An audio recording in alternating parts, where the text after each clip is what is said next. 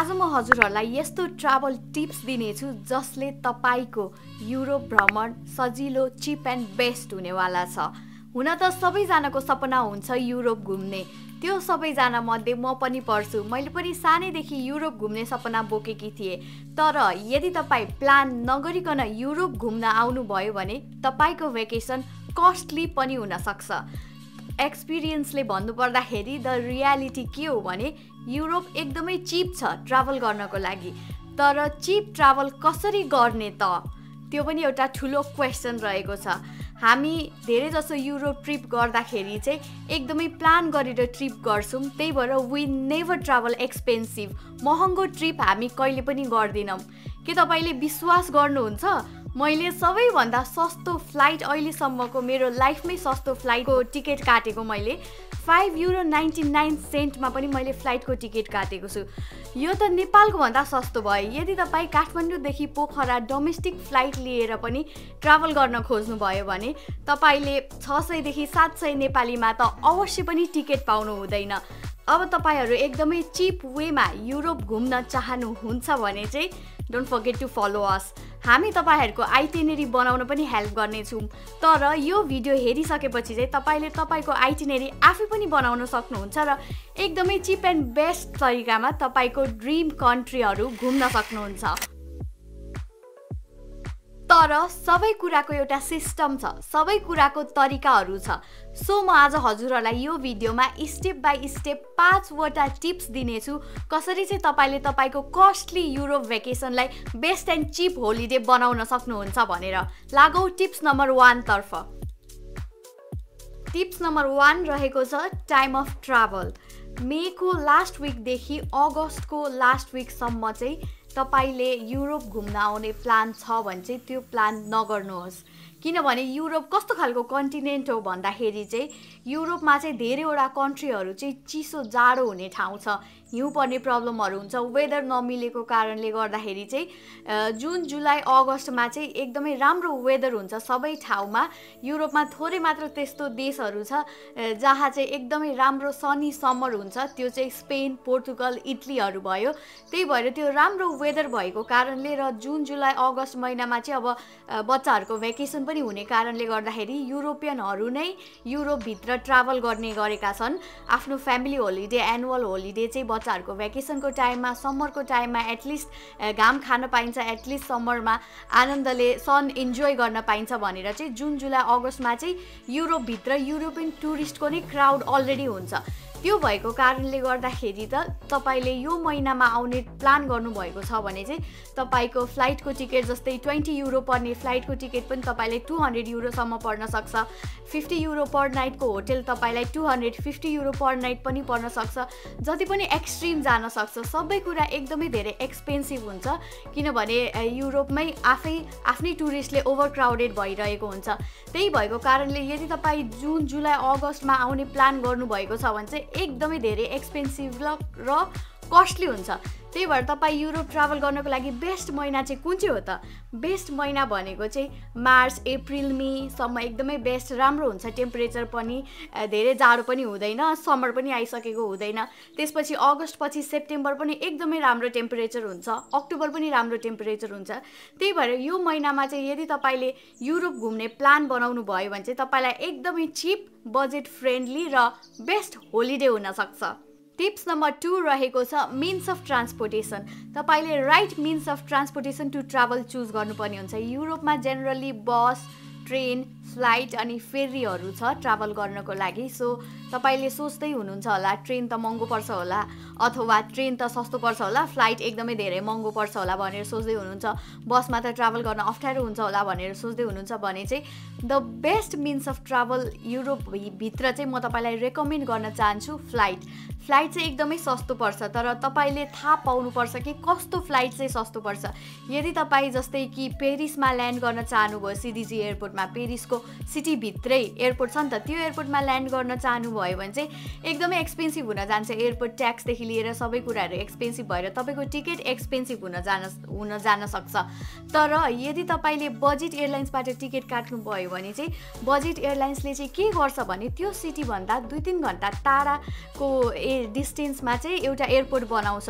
त्यो एयरपोर्ट चाहिँ सिटीभन्दा अलिकति टाढा हुन्छ तर फ्लाइट चाहिँ एकदमै सस्तो हुन्छ। जस्तै कि पेरिस डाइरेक्टली सिटीभित्र ट्राभल गर्नको लागि मलाई 200 युरो पर्छ भने चाहिँ बजेट फ्लाइटमा गयो भने चाहिँ मलाई 15 युरो 16 युरोसम्म पनि म फ्लाइटको टिकट पाउँछु। त्यही भएर यदि तपाईँसँग टाइम छ युरोपमा ट्राभल गर्दा भ्याकेसनमा आउनुभएको छ भने त डेफिनेटली तपाईँसँग टाइम हुन्छ र चिप एन्ड बेस्ट ट्राभल गर्ने सोच्नु भएको छ भने चाहिँ बजेट एयरलाइन्सहरू हेर्नुहोस्। त्यसपछि तपाईँ अलिक टाढाको एयरपोर्टमा ल्यान्ड भएर के भयो त you're already in the city, अनि त्यसपछि तपाईँ सटल बसहरू पाउँछ, त्यहाँनिर पब्लिक ट्रान्सपोर्टेसन अभाइलेबल हुन्छ। त्यही भएर तपाईँ सटल बसमा चढेर सिटी जान सक्नुहुन्छ, मोर एक्सपिरियन्स हुन्छ, तपाईँ बाटोभरि इन्जोय गरेर जान सक्नुहुन्छ। त्यही भएर the best way to choose is flight choose गर्दाखेरि पनि बजेट एयरलाइन्सहरू चुज गर्नुहोस्, जसको कारणले चाहिँ तपाईँलाई एकदमै झन् धेरै एक्सपिरियन्स राम्रो हुन्छ र बेस्ट ट्राभल हुन्छ। टिप्स नम्बर 3 रहेको छ म्याप्स। तपाईले आफ्नो म्याप थाहा हुनुपर्छ। गुगल म्याप अहिले त सबैजनाको स्मार्टफोन ल्यापटपहरू छ, सो तपाईँको आफ्नै फोनमा पनि तपाईँसँग गुगल म्याप हुन्छ। So you have to know the Google map. किन भन्दाखेरि चाहिँ अब जस्तै कि फर इक्जाम्पलको लागि चाहिँ म भ्यालेन्सियामा बस्छु, if I want to travel to Amsterdam for vacation, मैले डाइरेक्ट एम्स्टरडमको फ्लाइट हेरेँ भने चाहिँ मलाई एकदमै महँगो फ्लाइट देखाइरहेको छ, तर but still I want to travel to Amsterdam. अब के गर्ने त, फ्लाइट एकदमै महँगो छ, मलाई महँगो टिकट काट्नु पनि छैन, तर मलाई एम्स्टरडम चाहिँ जसरी पनि जानु छ। सो यस्तो सिचुएसन भयो भने चाहिँ म के गर्छु भने म म्याप हेर्छु, एम्स्टरडम एयरपोर्टको छेउमा कुन एयरपोर्टहरू छ, कुन देशहरू छ। युरोप चाहिँ सानो कन्टिनेन्ट हो, सानो देशहरू छ तर धेरै कन्ट्रीहरू छ। सो एउटा देशबाट अर्को देश जानको लागि 2-3 घन्टाको ट्राभलमै तपाईँ पुग्न सक्नुहुन्छ। त्यही भएको कारणले गर्दा यदि मैले अब एम्स्टरडमको टिकट महँगो पाइरहेको छु, 200 युरो 250 युरो पाइरहेको छु भने त डेफिनेटली म त्यो टिकट काट्दिनँ। त्यसको साटो म के गर्छु भने म म्यापमा हेर्छु अनि मैले बेल्जियम हेर्छु। बेल्जियमको टिकट चाहिँ मैले भ्यालेन्सियाबाट 20 युरोमा पाएँ भने बेल्जियमबाट एम्स्टरडम जानको लागि चाहिँ if I take the flix बस अथवा त्यहीँको रेलवे युज गरेँ भने पनि मलाई 2 घन्टादेखि 3 घन्टासम्ममा त म बेल्जियमबाट एम्स्टरडम डेफिनेटली पुग्छु। त्यही भएको भएर टु अभोइड एम्स्टरडमको महँगो 250 युरोको टिकट म के गर्छु, भ्यालेन्सियाबाट बेल्जियम जान्छु 20 युरोको फ्लाइट टिकटमा, त्यसपछि अर्को 20 युरो थपेर म बसमा अथवा ट्रेनमा ट्राभल गरेर म एम्स्टरडम जान्छु। सो कहाँ 250 युरो कहाँ 40 युरोमा म एम्स्टरडम पुगिसकेँ त। सो त्यही भएको भएर नो एयर म्यापिङ, तपाईँको एयरपोर्ट छेउमा अरू कुन एयरपोर्टहरू छ, बजेट एयरपोर्टहरू कुन हो, कुन सिटीहरू छ भनेर सबै थाहा पाउनु भयो भने चाहिँ तपाईँलाई ट्राभल गर्न एकदमै सजिलो हुन्छ। किनभने युरोपमा फ्लाइट टाइम पनि धेरै हुँदैन, कन्ट्रीहरू पनि नजिकै हुन्छ, अनि पब्लिक ट्रान्सपोर्ट पनि एकदमै राम्रो छ। त्यो भएको भएर म्याप एकदमै हेर्ने बानी बसाउनुहोस्। टिप्स नम्बर 4 रहेको छ how to choose a hotel कसरी चुज गर्ने त। अब यदि तपाईँ पेरिस घुम्न जाँदै हुनुहुन्छ भने, यदि तपाईँ पेरिस सिटीभित्र बस्न खोज्दै हुनुहुन्छ भने त अफकोर्स तपाईँको होटेल एकदमै एक्सपेन्सिभ पर्न जान्छ, सिटीभित्रै बस्न खोज्दै हुनुहुन्छ भने त। तर वाट आई रेकमेन्ड इज चाहिँ तपाईँ सिटीभन्दा बाहिर अलिकति टाढा 30-40 1 घन्टा टाढाको डिस्टेन्समा बस्नुभयो भने चाहिँ तपाईँलाई त्यहाँनिर पेरिसमा यदि तपाईँले 250 युरो पर नाइट परिरहेको थियो भने 75 युरो पर नाइट परेर जान्छ। अलिकति टाढा जानुभयो भने चाहिँ म तपाईँलाई किन टाढा जानु भनेर भन्दैछु भने चाहिँ किन 250 युरो खर्च गर्ने, यदि युरोपको पब्लिक ट्रान्सपोर्टेसन एकदमै राम्रो छ र चिप छ, जहाँ पनि कनेक्सन छ मेट्रोको, बसको, ट्रेनको, पब्लिक ट्रान्सपोर्टहरूको र चिप भएको कारणले यदि तपाईँ पेरिस सिटीभन्दा आधी घन्टा टाढाको डिस्टेन्समा बस्नुभयो र तपाईँले एकदमै चिप एन्ड बेस्ट डिल पाउनुभयो भने त पब्लिक ट्रान्सपोर्ट जति बेला पनि अभाइलेबल हुन्छ। पब्लिक ट्रान्सपोर्टमा चढ्ने आधी घन्टाभित्रमा त you're already in the Paris city सेन्टरभित्रै।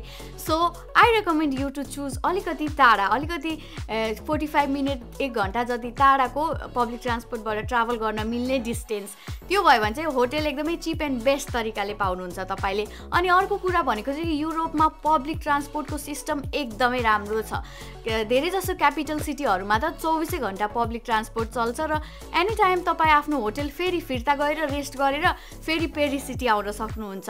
So you can trust public transport of Europe. त्यो भएको कारणले होटल अलिकति टाढा लिनुभयो भने चाहिँ एकदमै चिप एन्ड बेस्ट हुनेछ र तपाईँलाई बचेको पैसाले चाहिँ पेरिस सिटी राम्रोसँग घुम्न सक्नुहुनेछ, राम्रो खानेकुराहरू खान सक्नुहुनेछ।